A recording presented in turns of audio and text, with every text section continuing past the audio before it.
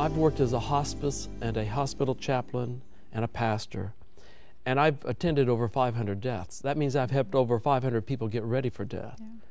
And a part of that is to do life review and to ask the questions, are you angry? How are you dealing with this? And yet I know Gayle. Yeah. I know she's ready. Yeah. And so at one point I asked her, are you angry? She said, well, no. I said, why not? Yeah. She said, I've had vibrant health for 60 years, and some people never get a day.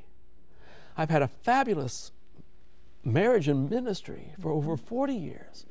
Some people never know this. She talked about her family, her children, her extended family. She said, should I be angry with God that lasted only 60 years and not 80 or 90?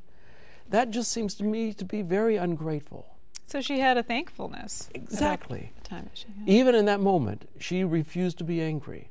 She just said, God, you gave me this for 60 years. Yeah. Thank you.